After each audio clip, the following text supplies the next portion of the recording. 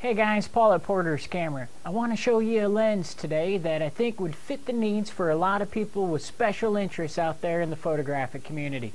Guys, this is the Tamron 70 to 200 millimeter f2.8 lens.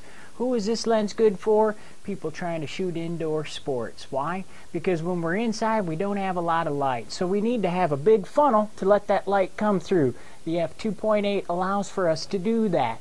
When we have more light coming through the lens, we can get faster shutter speeds, which is what we're trying to do when we're inside a gym. Stop action.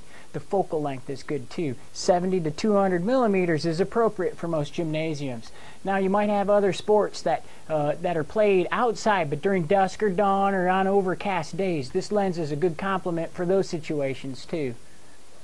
Now, another set of people who would enjoy this lens performance would be those that are shooting portrait events, okay? And weddings, that kind of thing. Because we can be in a lower light environment and not have to turn to a flash or artificial light to get the shutter speeds we need to have a solid, sharp image.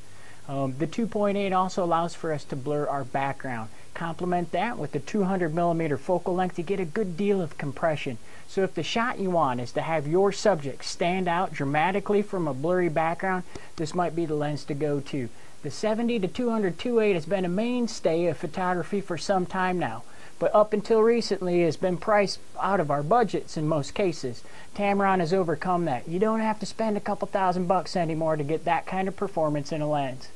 And a couple other benefits, Tamron lenses all come with a 6-year warranty. They're throwing the hood in too.